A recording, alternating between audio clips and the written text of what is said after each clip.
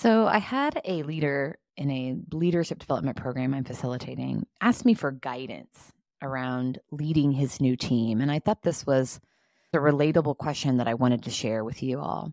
He has recently been promoted and is now leading a team that has deep technical expertise. You may have been there before. I know I have.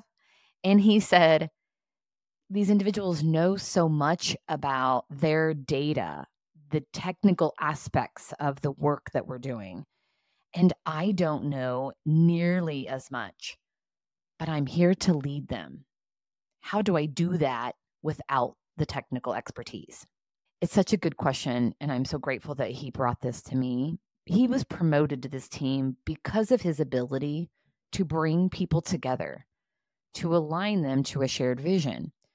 So I reminded him that his leadership is not about what he knows, it's who he is. The best leaders are the best coaches, not the best subject matter experts.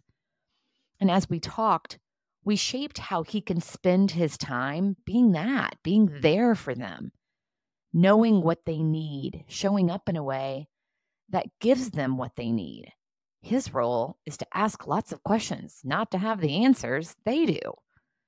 Open ended questions to help them process and explore and maximize the knowledge that they have.